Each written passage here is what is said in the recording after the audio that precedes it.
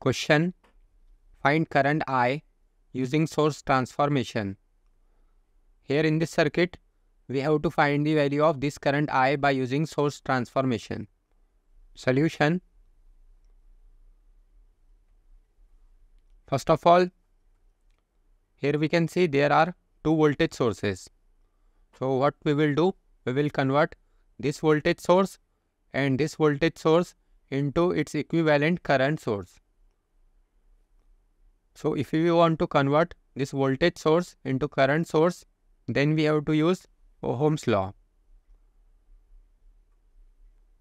Now here we can see currently this 6 ohm is in series with this 24 volt. So let's convert this 6 ohm series into parallel.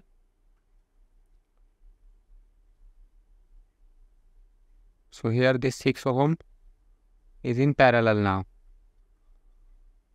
Now this 24 volt. Now here we can see the positive sign is on upside and the negative sign is on downside. So the direction of current will be upward like this. And this 24 volt will change to current source. Now to convert from voltage to current, we have to use this formula. I is equal to V upon R. Now here the value of voltage is 24 and the value of resistance is, we have to take this resistance value which is in series with voltage source. So it is 6. So 24 divided by 6. So it will be 4 ampere. Now similarly here we have to convert this 6 ohm in series into parallel.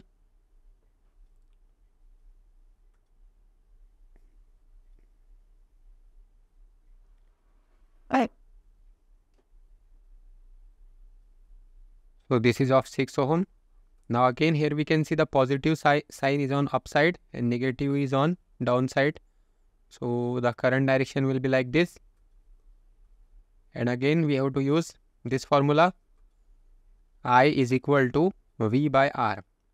Here the value of voltage is 12 and the value of resistance is 6.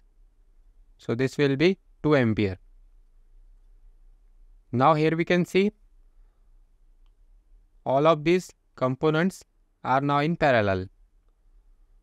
Also we can see that the direction of this 4 ampere current source and the direction of this 2 ampere current source is upward and it is same.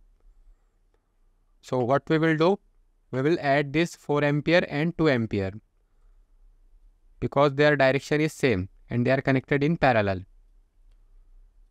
So it will be 4 plus 2 is equal to 6 ampere.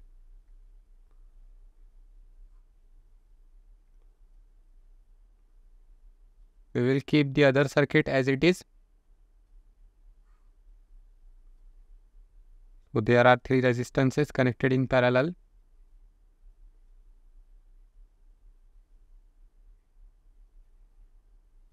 So this is of 6 ohm, 6 ohm and 6 ohm. And we have to find this current I. Now here we can see this 6 ohm and this 6 ohm are also connected in parallel. So 6 ohm parallel with 6 ohm. This will be 6 into 6 divided by 6 plus 6. So it will be simply 3 ohm. Now let's take this circuit from here again. Now this time we will replace these two resistance with a single resistance of 3 ohm. So let's remove this resistance from here.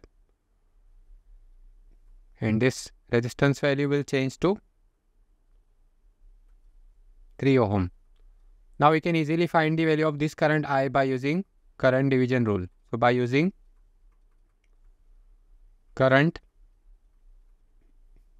division rule.